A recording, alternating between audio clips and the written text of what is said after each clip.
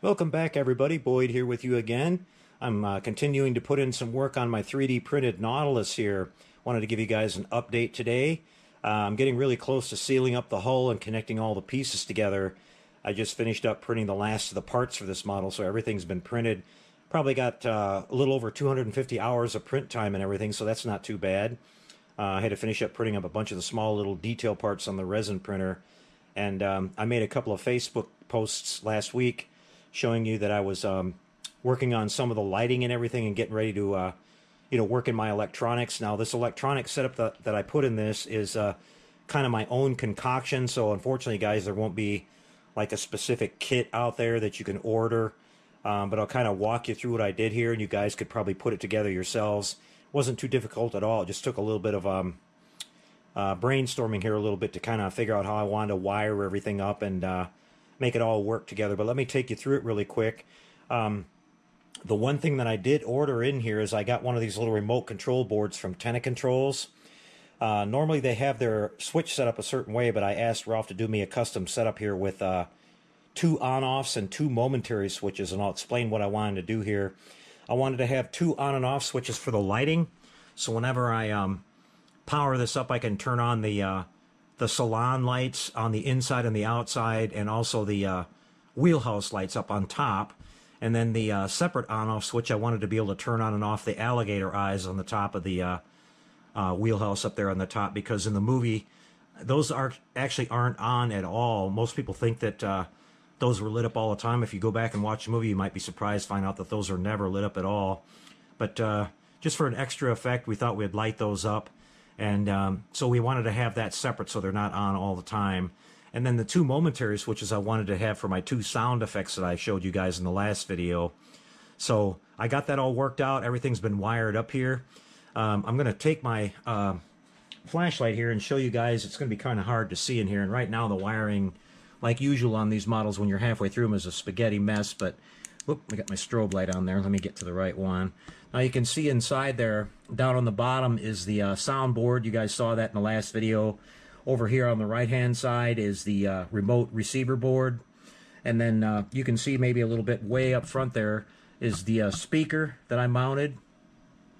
Pretty simple setup. I just took a couple of pieces of really thick, heavy sprue and made beam supports all the way across, epoxied that in place, and then I epoxied the speaker to that so it's kind of sitting in the middle there, facing down. And that puts the sound out through the bottom of the ship with these vents that we have over here on the side, and the sound comes through pretty nice.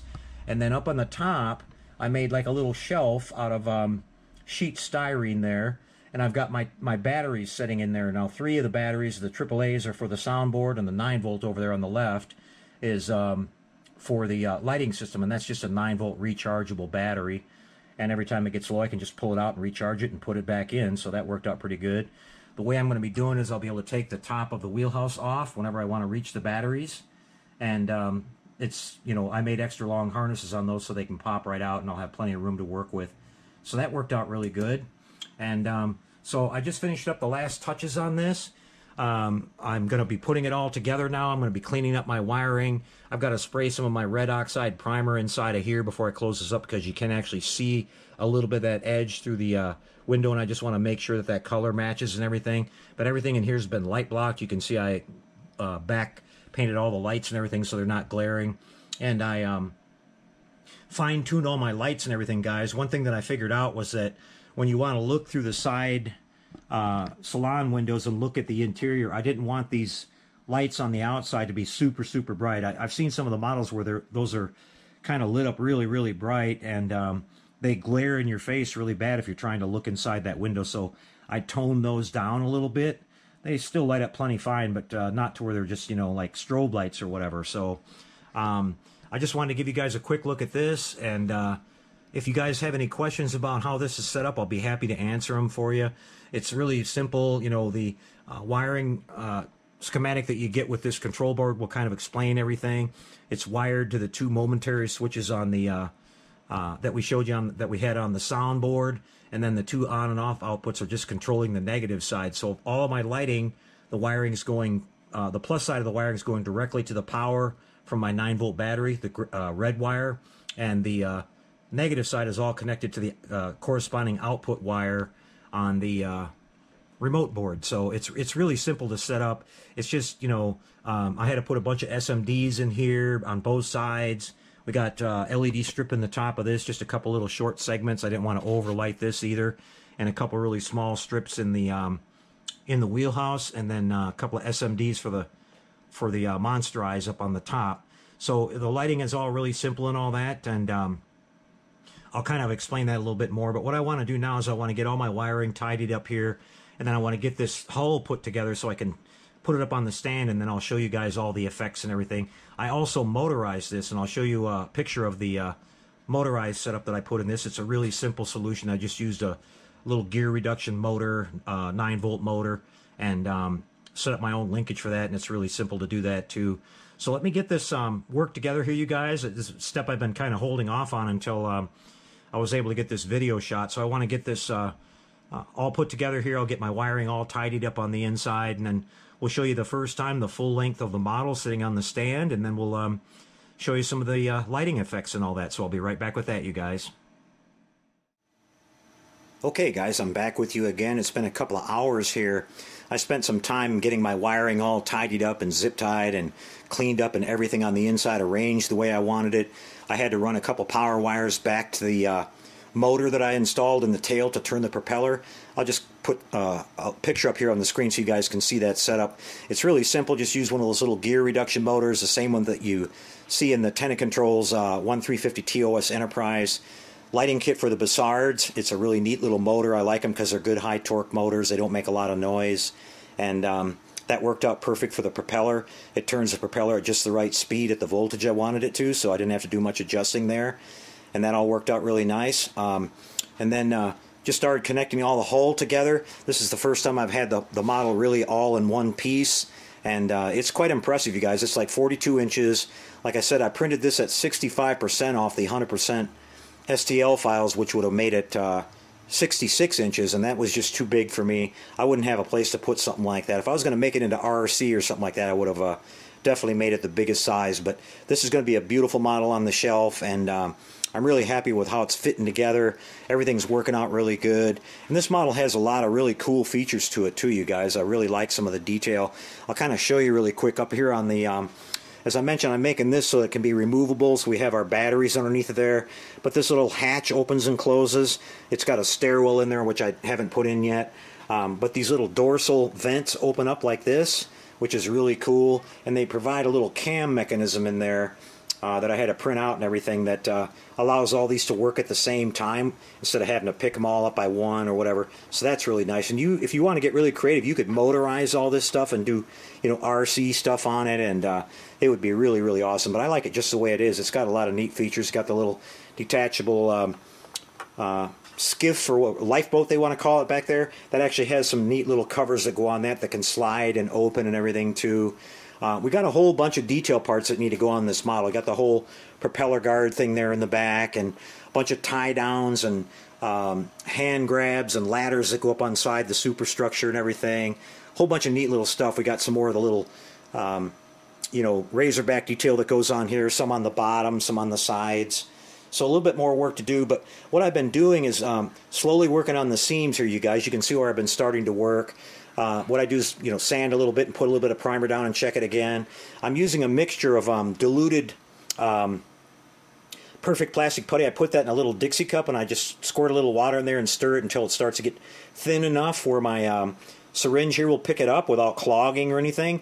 And I'm just coming along and putting in these little seams. You can see this one right here I haven't touched yet, but I'm just going down and putting that little you know, until it's level with the rest of it. Then I do a little bit of sanding or whatever, or wipe it off with a wet towel until it's smooth. I'm trying not to lose a lot of that rivet detail around it, but in some cases you're gonna lose a little bit of that with the sanding and everything. So I figured out a neat little fix for that. I've got my solar res here. This is the UV curable solar res, and I've got it in this little bottle with a micro applicator tip, and with a little bit of practice, I've found that I've been able to dab this on here and make little domes that are almost the exact, you know, same look as the rivets here. So what I do is after I get all my sanding and fill work done, wherever the rivets are a little bit weak or whatever, I come in here and just kind of put them back and hit them real quick with my UV light. Then once I prime over it, you can't even tell. It's all blended in. There's a couple spots I've done here that you can't see it because I blended it back in, but it's all working out really good. A little bit more sanding to do down here. That's just putty on there.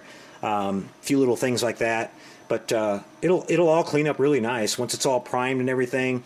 I'm going to prime the whole model with this red oxide, and then I'm going to go over it with a sort of a dirty medium brown, which is really close to what I see for the look of the Nautilus, the rust on the Nautilus.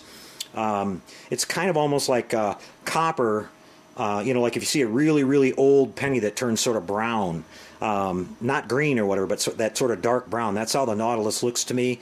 And we'll do kind of a thin coat of that on top of the red oxide, so some of the red oxide will creep through a little bit too, and it'll kind of blend in. Then we'll do some nice hand weathering details on the rivets and some drain off stains and stuff like that. To me, it's all about the paint job on this model, you guys. If you get that right, it'll look really, really nice. And I think we should be able to match it up pretty good. I've got some good screenshots and all that.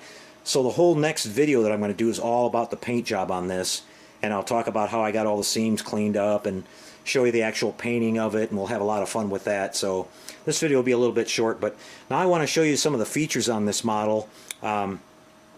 The electronics that we built in, we took this Tenna Controls 4-button setup. I've got 2 on and off and 2 momentaries.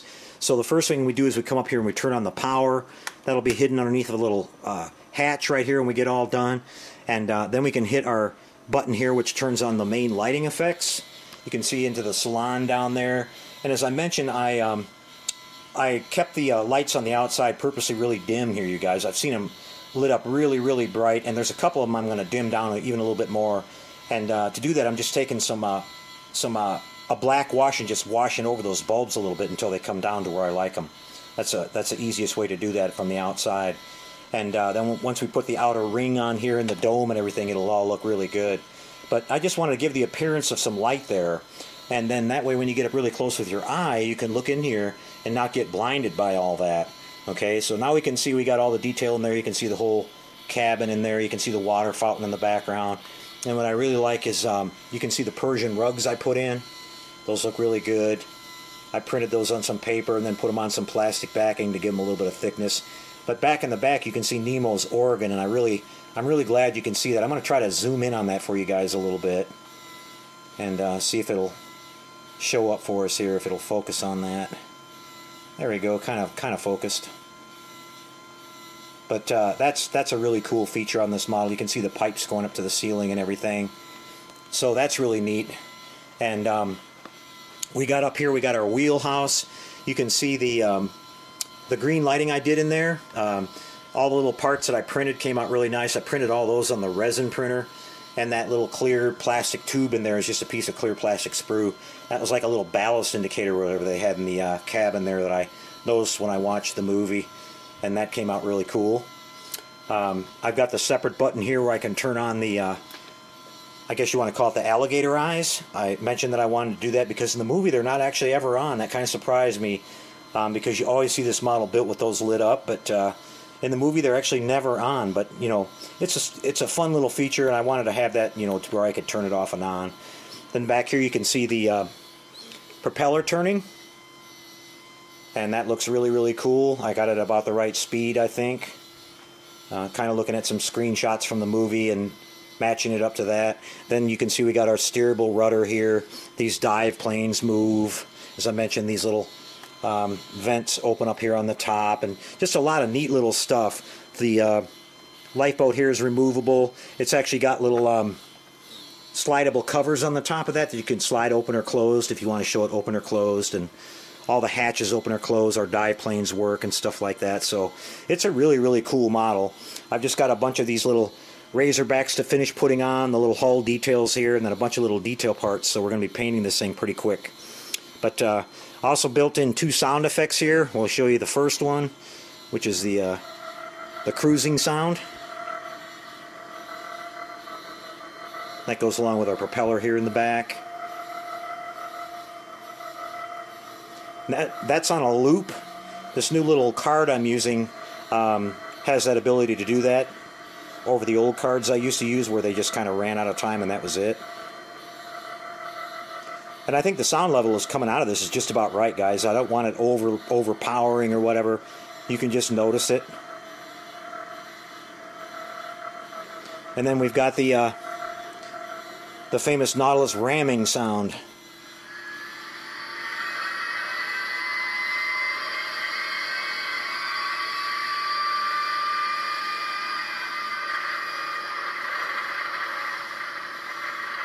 So yeah, we got those little vents on the bottom, and like I talked about, that sound is coming through there really good. So that's about it for this one, you guys. Everything's working out really nice. I'm really happy with it. I'll come back in the next video and show you the paint job we're going to be doing on this. We'll spend a lot of time on that video. I'm going to have a lot of fun with that. I really enjoy doing rust and weathering type painting, and we'll try to capture the look of the Nautilus, and we'll have a lot more detail done on it. I'll be back in a couple days. I'm painting on the Nomad. We had some bad weather down here where the clear coat I'm using, I couldn't spray in the temperature that we're at, like I mentioned before, so things are looking a lot better here. We're getting that ready. I really want to focus on that one and get that one out to my client. And then I want to get the Nautilus here wrapped up, you guys, so it's off the table and off the shelf. I'm going to put the refit aside for a couple of weeks here. Don't worry, it won't be that long. But once we come back on the refit, we're going to stay on the refit for a while. I'm not going to start anything else. If I do, it'll be just a couple little small jobs, a couple prints or something like that. Still doing a lot of 3D printing, doing some future 3D printing models here that you guys are going to enjoy. And we're looking forward to showing you that. But yeah, we need to. I figured out staying on the when you're doing the Aztec painting on the refit, you really have to stay focused on that. And that's what I want to do. Once I get in that groove, I like to stay in that groove and not jump back and forth. I'm finding that it's kind of my little Achilles heel here, that I don't really like working on too many different models at once. I start to get kind of disorganized and lose my train of thought and all that, and I'm very much a get in the groove kind of guy. So okay, you guys, well, I hope you enjoyed this video. This is going to be really fun finishing this up. It's going to look great on the shelf, and looks like you guys are really enjoying this build series, so that's cool. This is a favorite subject of mine, and glad you guys are liking it too. We'll see you in the next couple of days, guys. We're going to come back with a little bit on that Nomad. I've got a new Ford GT video coming out pretty soon. I got another parts update on that. And then we got another one of the catalog kits coming in that I'm excited to share with you guys. It's a sci-fi subject that I think you guys will really be interested in. And I'm excited to get started on that one too. That should be starting in the next couple of weeks. All right, guys, you take care out there, and we'll see you next time. And happy modeling, everyone.